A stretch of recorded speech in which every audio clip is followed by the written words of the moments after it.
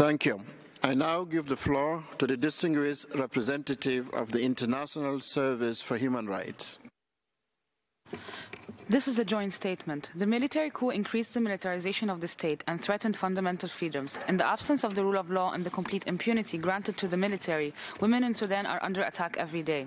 Recently, women's presence in public spaces and participation in basic life activities such as going to work has become a mounting challenge.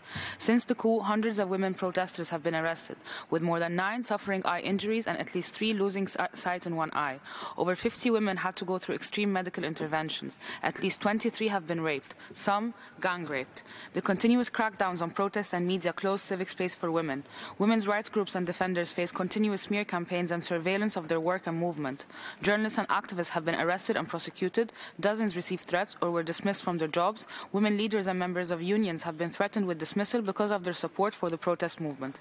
Urgent actions must be taken to ensure stable democratic transition that provides justice, peace, and respect for human rights for Sudanese people.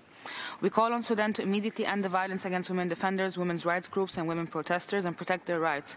We urge the Sudanese political actors and the international community to prioritize justice and accountability in any upcoming political solution. We call on the OCHR and the expert to conduct immediate investigation of the violations and gender-based violence against women protesters and women human rights defenders, and to engage in inclusive and wide consultations with civil society, including women defenders. Thank you.